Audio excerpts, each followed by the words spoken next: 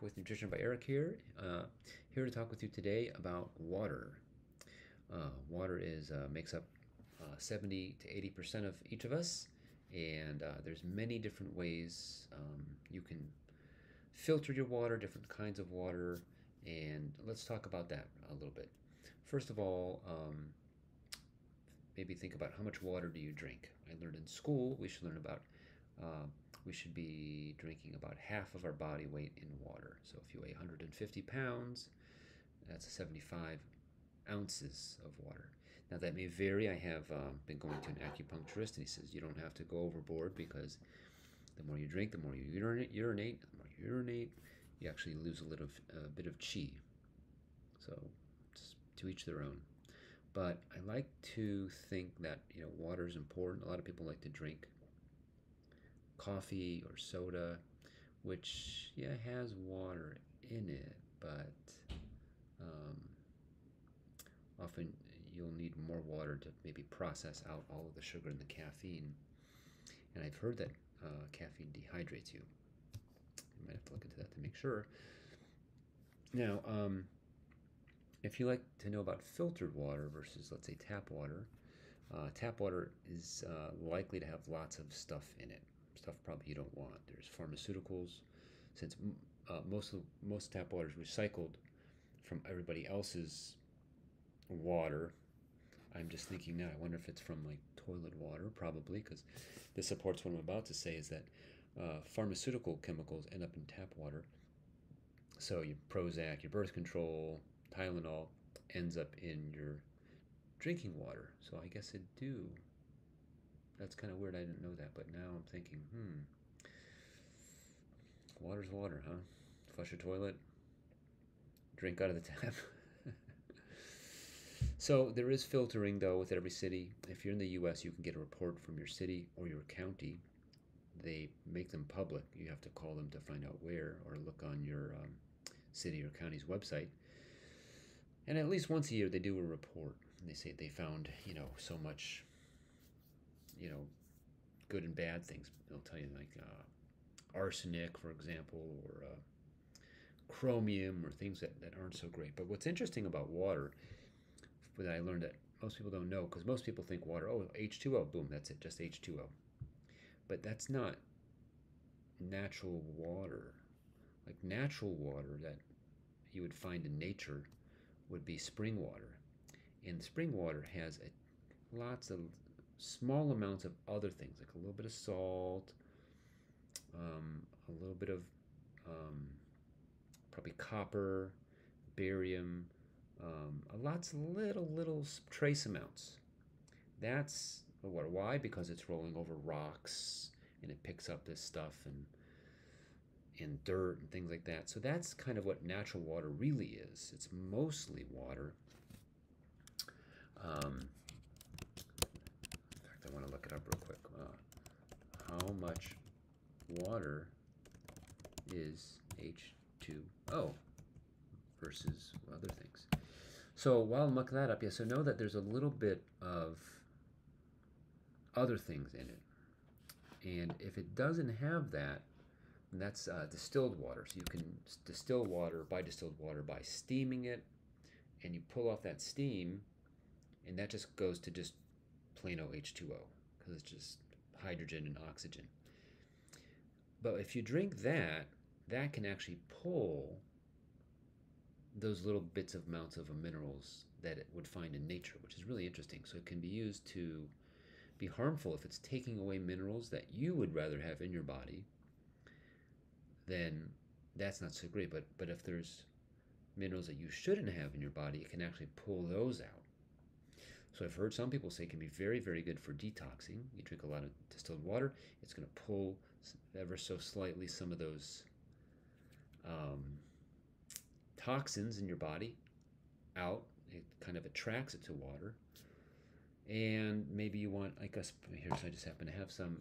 These are trace minerals from a seabed in Utah, and it has good minerals that you do want. Let's see if it lists some. Boron, potassium, another good one, sodium, magnesium, chloride, not to be confused with chlorine, just a little different. Lithium, helps you stay calm, I bet. So yeah, so that's interesting thing about the dynamics of water. You might not know that all these subtle things happen on a microscopic, on a molecular level in the water. The bad stuff that I mentioned that might be in the tap water that you may not like. And then there's a pH, and then the pulling effect through distilled water. So now it gets a little bit more complicated right now. What kind of water should you be drinking? Should you be filtering it? Should you be calling a company to bring it to your house? Well, I think the best is to filter it in your house. Here's another. I happen to have a little uh, zero water filter, just a tabletop one, and that's pretty good. I think that's I like it because it filters out fluoride. And when I say fluoride, it's never really fluoride. When people say fluoride is good for you, which I don't agree with, it's usually a something like sodium fluoride. Like people say sodium's good or bad for you. Well, it's never just sodium. It's usually sodium chloride. It usually has to bind with something else. That's just how it works and then how nature works. So you can look into filtering. Now, I think it's important to figure out what's the best filter based on the water you have, not just what Amazon or somebody down the street says or the Kangen water people say, which is a neat sounding machine. But yeah, you want to kind of fit your filter like you'd fit on the pair of shoes. You're a size 10, you get a size 10 shoe. You size 8, you get a size 8. So you can fit it. There are companies. There's a guy, Friends of Water, out on the West Coast, on the North Carolina. There's a company. I'll see if I can remember the link. They also use your water reports to find the best filter for you, and they might have you get a 3-stage, a 4-stage. These canisters. They look kind of like this, like multiple. You might see in there multiple. What are they called? Containers that like multi-stage parts of the filtration process, and they go under your counter. And if you have a RO, or reverse osmosis, you'll have a big tank because it uses a lot of water to filter. So I don't think it's really that efficient, and it's not that good unless your water is really bad. You don't need the RO usually. It's so yeah, you just get something to match your filter. Now and also get something for your shower, because your skin also is just drinking isn't the only way you get water in your body. Whatever goes in your skin ends up in your body too. So that's why it's important to be conscientious of what you put on your skin: creams, suntan lotions, perfumes, colognes. Yeah, and it may not be a big deal when you're younger. I notice as you age, these things kind of accumulate. And there's all kinds of things. There's hormone disruptors, how much plastic you're drinking, and is the plastic bottle been in a hot place? But I digress. So I would definitely say get a filter that's best suited for you. And something I don't hear anybody really talking about is get it tested. You can. It's a little extra step. I personally don't. I like the idea though. Like I got a filter. I searched for years for a really good filter. It was from my mom's place, and I got it, and it tasted really good. I could tell by the taste. That's one thing I could tell. It made a big difference when I put this filter in. It was a real pain to put in, but I got it. It had it's 3 cartridges. That's a word. Cartridge. The things that I said looks like this. So 3 cartridges, and like one was for chlorine and one was for sediment, and I don't know, one for chemicals, but it was really neat. And I could taste a big difference. And then one thing, once you get a filter, remember to change them. The trick is, how long does it last? Is 1 month, 6 months, a year? So if in a perfect world, I would have a water testing company available. So I could send them my tap water and the filtered water and have them say, okay, is the filtered water really filtering? And if so, is it up to the highest standard possible? And if so, then, how often should I change it? Maybe change it in every 3-4 months or so. So these are just some ideas on how to keep your water in the best way possible. Now, as far as shower filters, showers are definitely use more water than drinking. I mean, I think a typical shower can use 5 to 10 gallons. Most people don't drink that much in a day. So your shower filter will be a different kind of filter. It doesn't have to be as make the water as pristine as your drinking filter. So it'll look, about the size of a fist usually. I'm looking to see if I have one somewhere. But you can look them up, just look them up online, shower filter, and then if you have a website that has reviews, see what people say. One thing I think is very interesting, find out if your tap water is treated with chlorine or both chlorine and ammonia. The difference being chlorine gets filtered one way, and when you mix chlorine and ammonia, it's a little more toxic. And I'm trying to think of the name. It makes a name. Sorry, I gotta look it up. Chlorine plus ammonia, and that will take a different filter. And chloramine. Yeah, chloramine is when you mix chlorine and ammonia. So if your water treatment facility uses both of those, you're better off getting a shower filter and a drinking water filter that can handle filtering chloramine. Okay, now, you may not, some people notice a difference with the filter. Their hair's a little, feels better. Some people feel like their hair doesn't actually discolor. In our backyard, I can see where the sprinkler hit the fence. You can see the water. It's like it actually bleached the wood. It's a wood fence, and you can see it definitely has an effect. So it's definitely chlorine in the water, and it's why over time. What it is, a lot of people don't take health seriously because it's a slow effect. When you eat poorly or you have bad stuff like chlorine in your water, it's slow to have an effect. Unless you do some detox or you're super healthy or you have an amazing immune system like Superman or Superwoman, often the effects show up years or decades later. That's why it's so important. That's why I'm really an advocate, and I'm really into staying healthy as early as you can to get as many good years of good health in you through good food, good water, sunlight, grounding, getting acupuncture, doing all the things you can to avoid the cumulative effect of a lot of negative stuff. You eat a lot of bad stuff.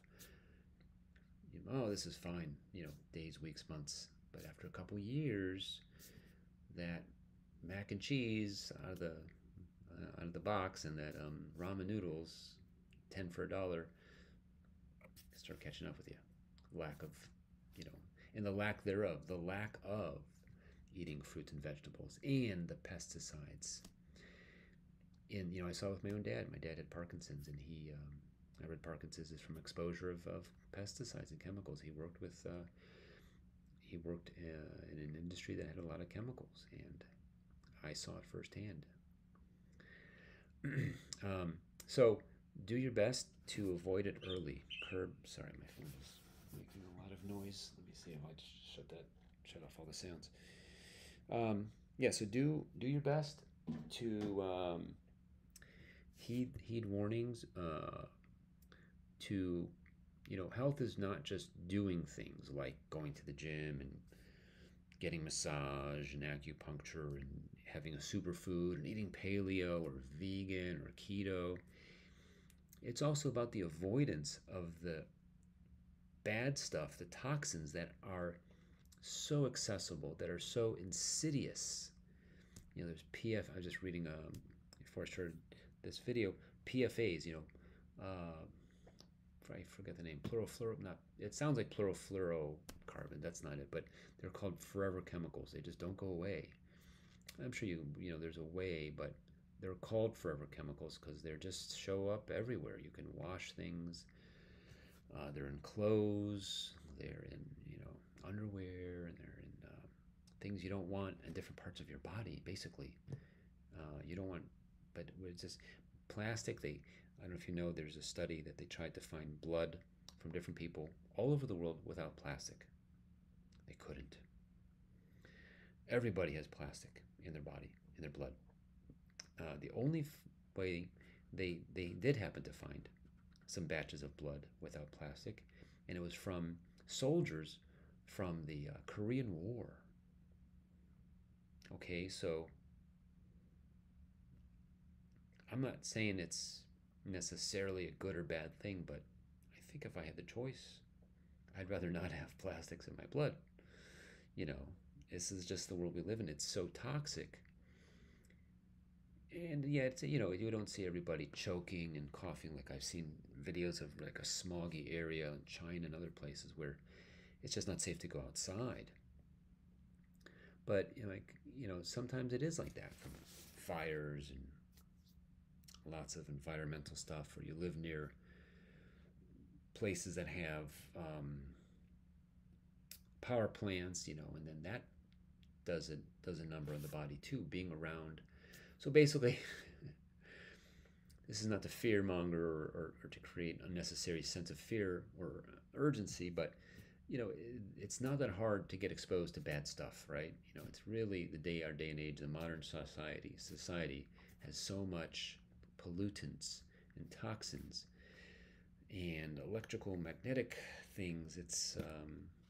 It affects some people more than others. Some people aren't that affected, and some people are more, and everybody's a little different. So you have to kind of figure out what you think is an acceptable level, and you kind of, I think, have to prepare in your mind